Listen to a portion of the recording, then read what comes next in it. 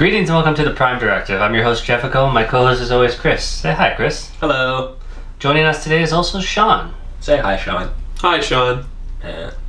Alright, so today we have some casting news for you. Jeff, why don't you tell us about a little switch-up they've got going on? So Shazad Latif has been cast as Lieutenant Tyler. He's no longer Klingon Commander Cole. And that's now going to be played by Kenneth Mitchell, most recently from the TV show Frequency. Chris, what are your thoughts on hearing this recasting? Well, it's certainly a pretty big career change, going from a Klingon to Starfleet officer. Gets to save hours in the makeup chair.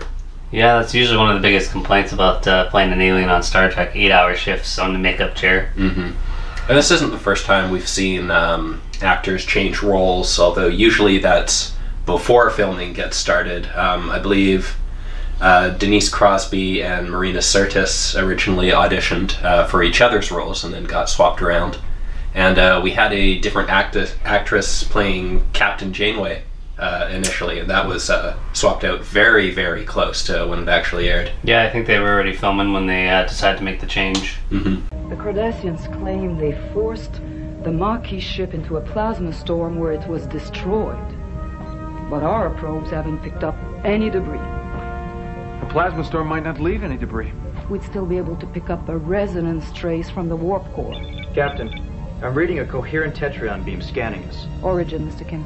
It's also possible that this is another ball dropped by CBS. I mean, it could be another debacle like Lieutenant Commander Rainsford, played by Sonequa Martin, and now she's going to be called Officer Michael Burnham. Like, so much for working up the ranks. One death now, and she's a captain, because she's a first officer now. Mm-hmm. I mean, they've been filming since January. That's been like 4 months of filming now, almost 5. They've got 6 or 7 Klingons cast, so you figure those guys are going to be a pretty big part of the story. I mean, maybe they just didn't. This was always the plan from the beginning. They don't release this kind of information. I mean, it's hard to know. Yeah, they're probably just holding back a lot of information on us. Oh, so you're saying this was actually done months ago, but they just never announced it? Decided not to correct us. Okay. Like, I don't know why they would have corrected us on the main character's name. Yeah. And let's be honest, Rainsford was a cooler name than Burnham. Yeah. Then I'd like to legally change my name. I'm going to give you the only name you spelled correctly. From this day forward, your name shall be... Max Power? Dynamic, isn't it? I love it, Max. You changed your name without consulting me? Next we have Claire McConnell, a Toronto-based actress who regularly performs sketch and improv shows, and she's booked all the way till May, which is kind of interesting, so she's just starting out. Hopefully this helps launch her career, but she'll be playing a Klingon leader named Dennis, which disappoints me. With that kind of last name, I was kind of hoping we'd get another Scottish accent. Well, Scotty, now you've done it. Aye, the haggis is in the fire for sure. But I'll not lower my defenses on the word of that mealy-mouthed gentleman down below. That Popinjay Fox went down a couple of minutes ago. The best diplomat I know is a fully activated phaser bank. Well, now, what do you think of that? Damon Runyon will be playing another Klingon leader named Ujili. This actor has done a lot of TV over the past 10 years, including 6 episodes of The Next Generation. Degrassi, that is.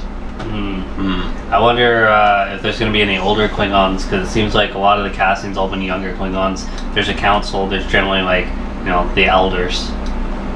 They might have a Civil War or the brand new council. Hard to say. Could have wiped them all out. Yeah. Could just be doing a Trek 09 thing where, you know, everyone's young for no reason.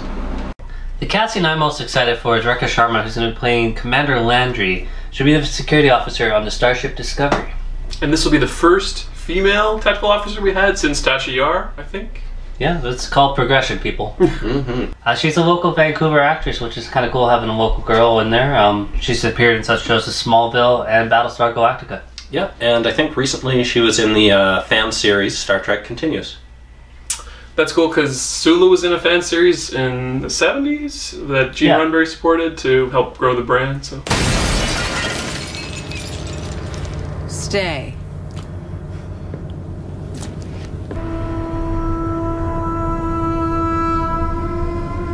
We have to fight. The Archangels, the only thing they understand is violence. This ends in blood. There is no other way. It's them Or us? We haven't even tried talking to them. Charlie. Who asked you? Jeff, would you care to address these reports of delay we've been getting?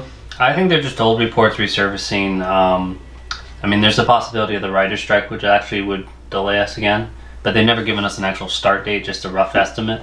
That's why CBS needs to actually release like information about the series and not stop all these leaks. Like, when does the show actually start? What's it even about?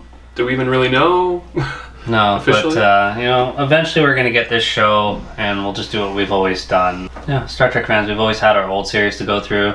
We've got the surrounding content, so that's all our casting news for Star Trek Discovery. In eager anticipation of Discovery's pilot, join us next episode when we rank and review all previous Star Trek pilot episodes. And as always, thanks for watching. Excellent. Really? I was just ready to go. How could you break into laughter for no reason there? Did an image flash in your mind of playing with a childhood toy that wouldn't fly, and your father's like, "Don't give up, son. Don't give up." And then we'll keep going back to that image to inspire you later in life. Can't be afraid of the wind. Yeah. I can't do it. Yes, you can. You can't be afraid of the wind.